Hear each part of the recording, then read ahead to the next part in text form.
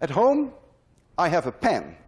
This is my pen at home. Actually, I have more than one pen at home, believe me. But this is a very special pen. And what is special about it is something that I discovered purely by accident. And I want to share with you this remarkable... You see, when I rotate this cover, there's a lot of friction. You can hear it. And it stops. You can hear it, right?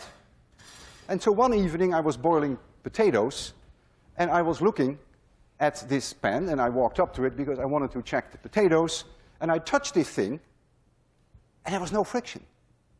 It just went spinning and spinning and spinning. I couldn't believe my eyes until I realized what is happening.